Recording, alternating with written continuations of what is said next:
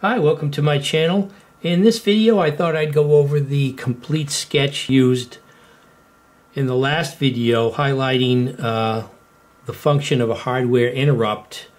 But in this case I've replaced the RGB LED with three separate LEDs to highlight the interrupt portion of the sketch.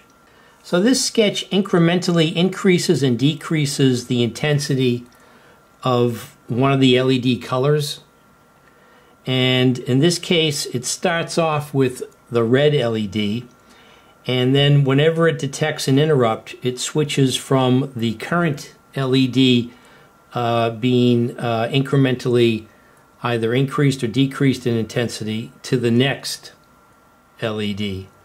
And if the green was lit when the next interrupt was detected, it would switch over to the blue. So let me hook up the USB cable for power, and you'll see the red LED will come on.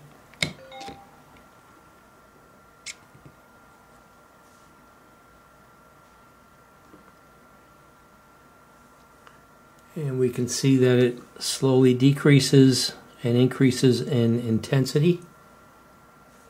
I don't know if that's getting washed out by this light. I'll turn that off.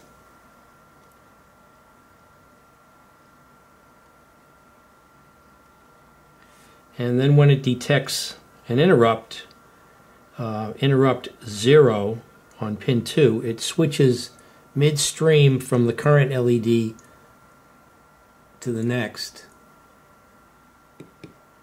which is blue in this case, because that's what the sketch specifies, to switch from red to blue. And then if the blue is currently the one that is increasing and decreasing in intensity, when the next interrupt is detected, it'll switch to the green. And there's the green.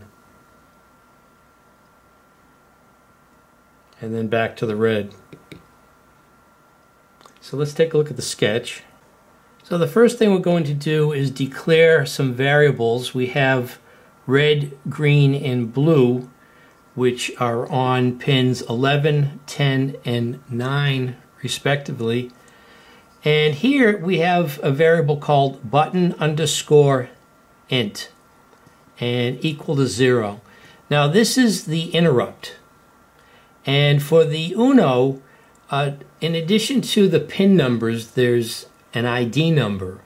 For the Duo, I think all the pins, there are more interrupts. So the interrupt is just the pin number.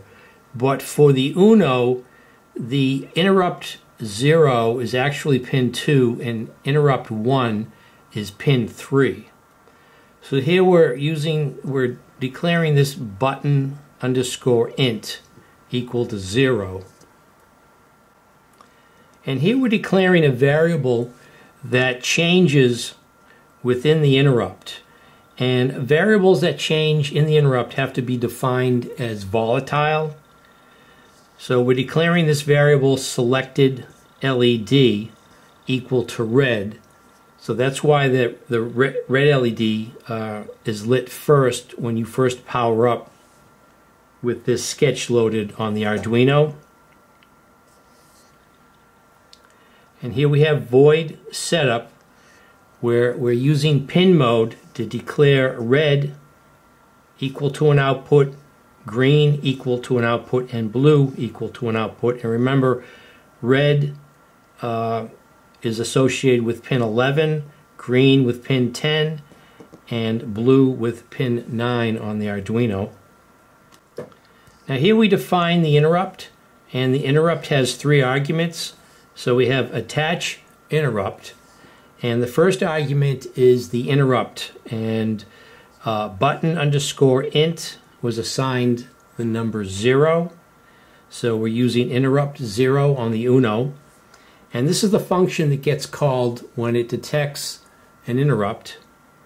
And the function that gets called is swap, and the interrupt occurs when it sees the rising edge of a pulse.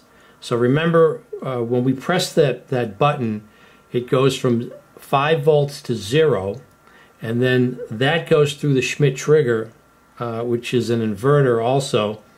So that pulse gets inverted. So we're now looking at the rising edge. That's what we want the interrupt to detect. And then next we have the function that gets called when the interrupt is detected. And the first thing that gets done is the current LED gets turned off. So analog right selected LED gets turned off. And here we decide which is the next LED that gets lit.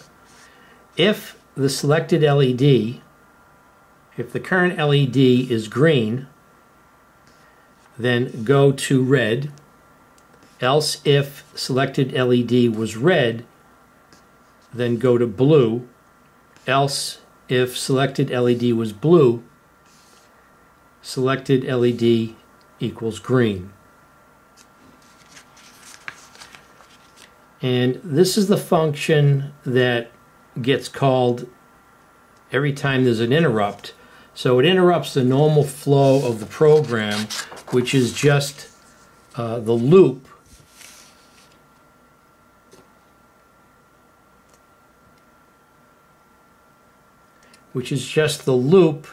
that incrementally increases and decreases the intensity of the selected LED. So here we have for integer I equal to 0, as long as I is less than 256, keep on incrementing I, and then do an analog right for that selected LED color at that value of I. And then there's a delay. And then next we have integer I slowly gets decremented, so it starts at 255, and as long as I is greater than or equal to 0, I gets decremented by 1, and then that same selected LED color gets an analog right to it at that particular value of I, and then there's another 10 for a delay. So this portion of the program is what actually increases and decreases the intensity, and this can get disrupted midstream when an interrupt is detected, and this function here gets called. So that's it. That's essentially how you use a hardware interrupt with some debouncing circuitry to effectively alter the normal flow of a sketch. When an interrupt is detected, a function gets called, that function gets run, and when it's finished, it goes back to running the rest of the program or the rest of the sketch until the next interrupt is detected. So if you found this video interesting, feel free to subscribe, like, and/or comment. And thanks for watching.